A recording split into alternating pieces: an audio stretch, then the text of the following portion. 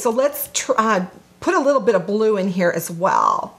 I'm going to take a little bit of blue and maybe along this line, let's put some blue. And then I'm going to go into some green. Again, I'm not following any pattern. I'm just doing whatever I want on this. I'm not actually even looking at the last butterfly I did.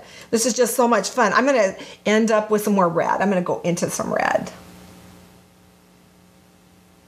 Just on that tip there. Just a little bit there. See how pretty that is? Okay, so we're going to go do that on this side. Blue. And then we're going to go into some green. Isn't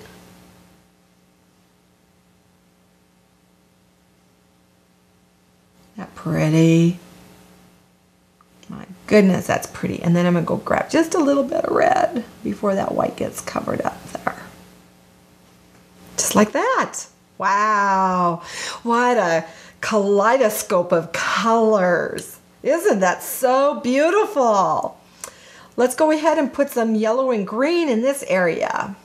I'm going to start with some yellow again and then go into some green this time.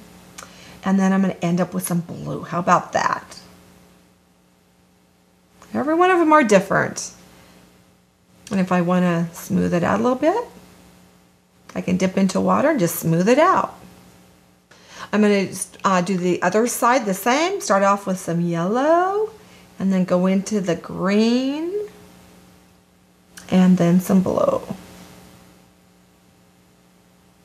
Like that.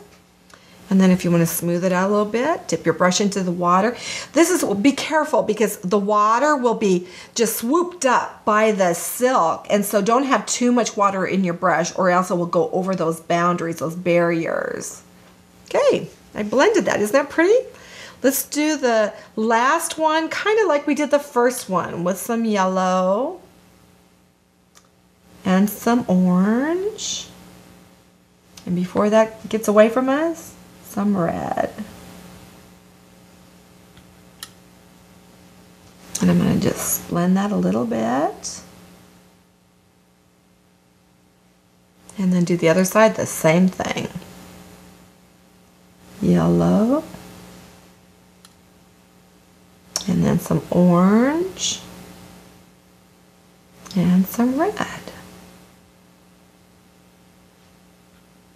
And then blend them. Wow. Let's keep going down here with the blue. And then we're going to go, we haven't used purple yet, so let's go into some purple. And then let's quickly go into some red. Like that. Okay, whatever we do on this side, we have to do on the other side. So let's do that. Okay, so we started with the blue. We dipped into the purple. And then quickly grab some red before that gets all the way over. There we go. Just like that.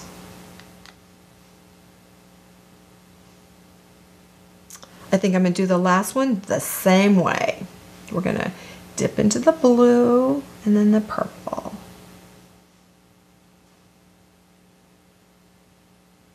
See how we're just working our way around that color wheel? Again, just to remind you, this is what we call analogous colors next to each other on the color wheel. Blue, purple, and into the red.